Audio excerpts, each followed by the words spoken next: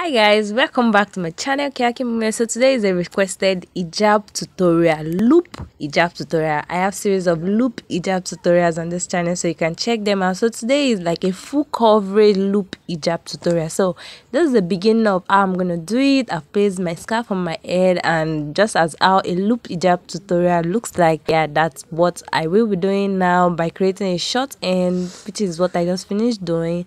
Now I will be creating the longer side, which is also what I'm currently doing. Just follow the step on how I did it so you can be able to do yours better. And thank for the person who requested this tutorial.